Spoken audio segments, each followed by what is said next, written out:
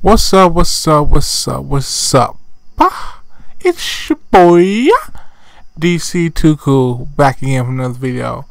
What's happening, everybody? What's poppin'? What's good? Today we're talking about the last transformation for the Boos, the Majin race in Dragonball Xenoverse 2. News, speculation, you know what it is. Let's get into it. So, everyone knows Buhan, everybody knows Bootinks and everything, you know, Gohan absorbed, Gotenks absorbed, you know, slash Piccolo. Obviously, that's what happened in anime, right?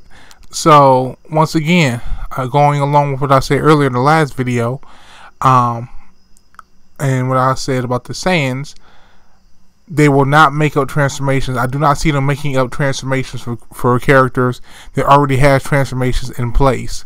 So, to reiterate again, Saiyans have Super Saiyan transformations and God transformations, and the Majins have absorption transformations and kid transformations. So that is what I see them going with for characters who already have pre-transformations. It only makes sense then to create an original transformation for Majins that didn't exist. So with Majins or Super Boos, which I believe will be the second transformation, and then they will go into the absorption phase like it did in the anime. The question is, though, how will this feature work? Will it be you absorb a character, you know, who you're actually facing against? So I'm pretty sure that's impossible. I mean, well, it's not impossible, but that'd be like automatic KO, and you know, it just be. I don't see how that could happen. Like, it just wouldn't make sense. I mean, virtually, Super Boo, when he absorbs people, he just usually gets their clothing material. Or, you know, well, I guess it could be, you know, pieces of them in general. Yes, he does have them stored inside him.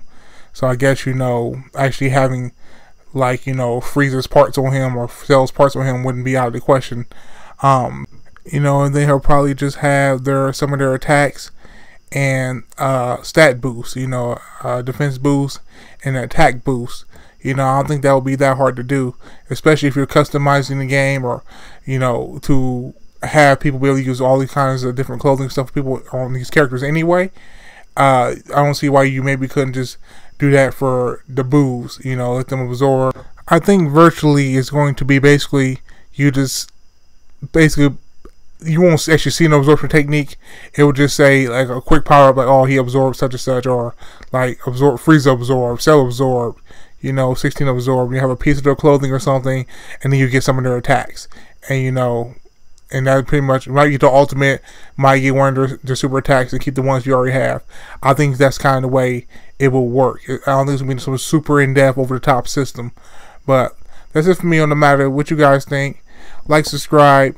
Until next video, catch you guys later. Peace.